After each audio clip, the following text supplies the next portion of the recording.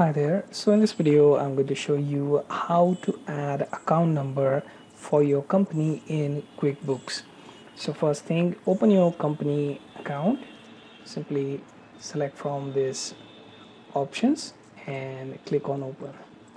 Then it will load all necessary data, and it also gets the last backup and from which it is currently reading my available entries. Okay, now we are inside my company account, and here when you click on chart of accounts, you will have this list of accounts here, and you can notice that you don't have any specific account number for this.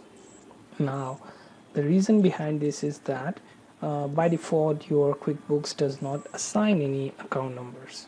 So if you want to set particular account number for your expenses or income accounts, then you have to go to edit menu and here choose preferences, then go for accounting, then go for company preferences, and then choose use account numbers.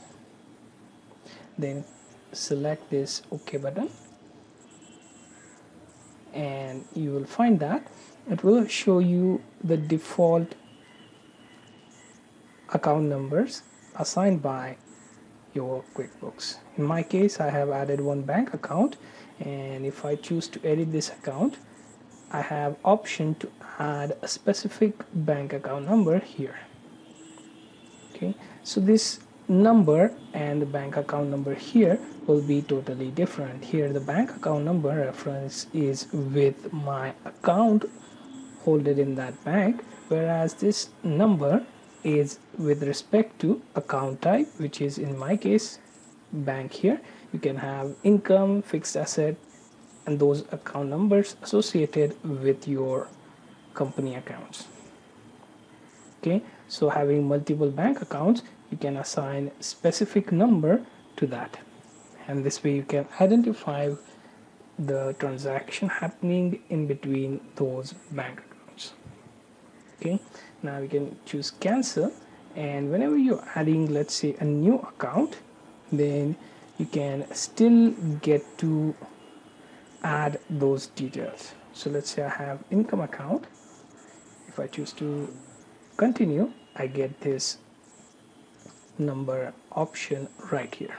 If I want to remove that, I can go to the preferences, accounting, company preferences, and then use account numbers. If I select OK, then that portion of number will be removed.